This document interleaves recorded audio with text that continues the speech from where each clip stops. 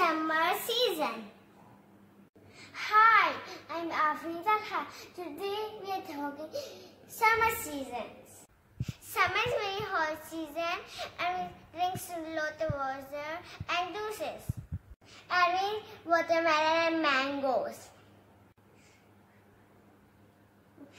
When we go outside, we take sunglasses and hat and umbrella. And we swim and we take shower.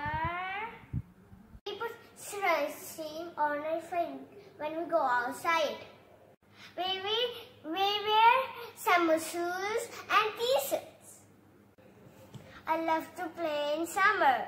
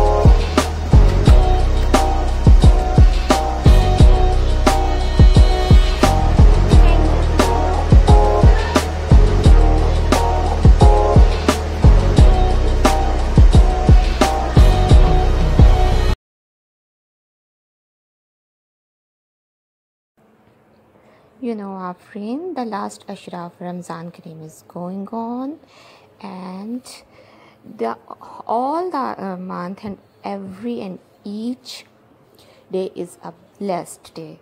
But in last 10 days, there is a blessed, the holy night.